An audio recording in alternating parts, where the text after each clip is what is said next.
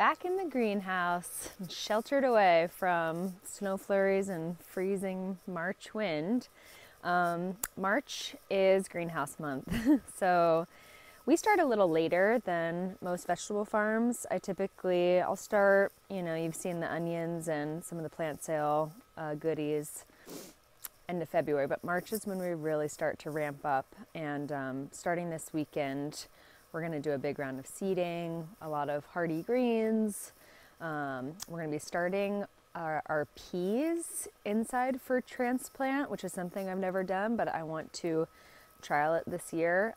Last year it got warm real quick, so our peas had a really short life, and I thought if we could get them out a little sooner, it could also help with germination gaps in the soil that happen from direct seeding.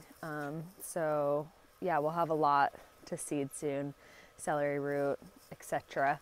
Right now what I'm doing is some potting up. So you saw the tomatoes and everything, they germinated real fast, and now what we have to do is pot them up into bigger cells. So you can see down here, here's the tomatoes that we showed you last week. They were just germinating, and so what I'm doing is I'm pricking each of them out. And by pricking out, I mean taking a section of germinated plants, kind of like a little brownie block, lifting them out gently by the roots, and then one by one planting them into individual cells.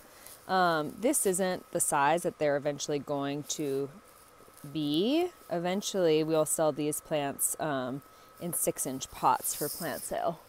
But right now, just to conserve greenhouse space and to make sure that a lot of these, some of them won't survive, and we don't want to waste a whole 6-inch pot on something that maybe isn't thriving. So we want to step them up one more time before they go into their final home.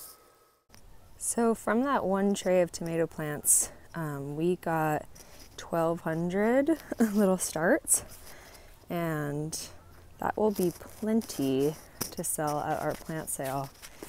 We focus primarily on a few special heirlooms, red and sun gold cherry tomatoes, and then a nice red slicing tomato. So we should have plenty of starts for your garden this spring. And just like that, the greenhouse becomes a completely different space. So since we last filmed, we seeded a bunch of peppers, we potted up our herbs. So there's all the little basils potted up. The peppers are coming up real nice, and eggplants.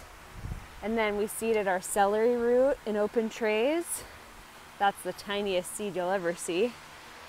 All our new peppers we seeded today for the farm. And then we have a bunch of lettuces, tons of lettuces. We have broccolini, we have greens, so chard and kale. And then a lot of parsley.